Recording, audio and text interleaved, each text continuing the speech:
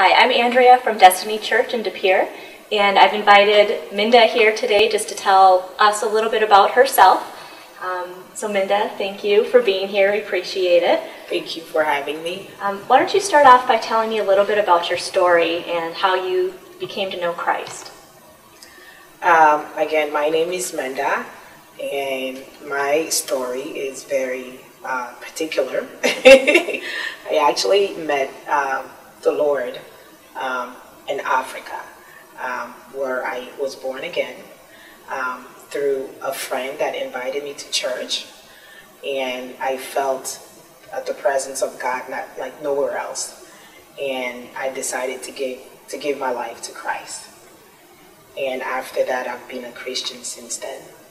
That's wonderful. Thank you. So I know you're involved with the worship team at Destiny Church. Can you tell me what worship means to you?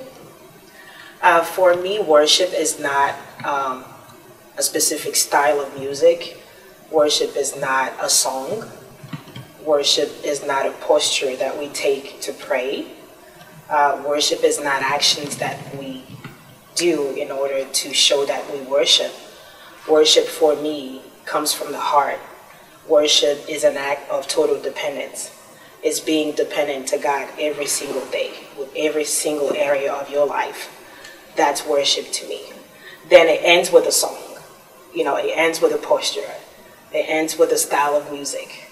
It ends with a lot of diversity.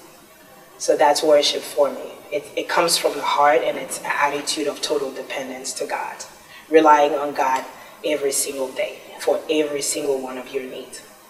That's awesome. Thank you. Now I know you have written a couple of songs. What's the inspiration for you in writing the songs and putting the album together? The songs were actually inspired by specific things that I went through in my walk with the Lord. And I realized that every time that I go through something, God will give me a song. It could be a worship song, it could be a praise song. And then I have my private moments where I sit and write songs as a result of these experiences. And the story behind the album comes from a personal encounter with God in my private prayer moments. And God put a specific desire in my heart. He gave me a talent, and He wants to use that talent to touch hearts, so that people can come back to Him for anything. Just belong to Him with their whole being. So that's the purpose behind the album and my ministry as a whole. Bring people back to God. Great. So what are your plans for the upcoming year? What are your goals? I actually thought a little bit about missionary work. I've been here since I was a teenager in the U.S. And I feel like it's time for me to give back to my continent, or give back to my country or my continent. But actually the U.S. is my country. But what I mean is give back to the land where I was originally born.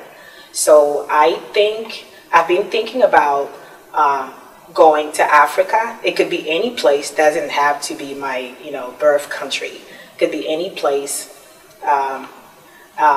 Participate in a church service and promote the music that I write, and use the revenue from my music for orphans. Okay. So I've been thinking about that. Great. Missionary work. Thank you. Now I know you recently moved away from Atlanta, and you're in Wisconsin now. Can you tell me a little bit what the differences are between Georgia and Wisconsin? Atlanta is a big city. It's always on the go. And Wisconsin is pretty quiet. And I actually like it here, because for me it was time to be in a quiet place. I was kind of tired of running around in the traffic, and I just love Wisconsin, and I love the people of Destiny Church. I mean, they're very welcoming. The pastor is a great man of God. He's passionate for souls. He's passionate for people.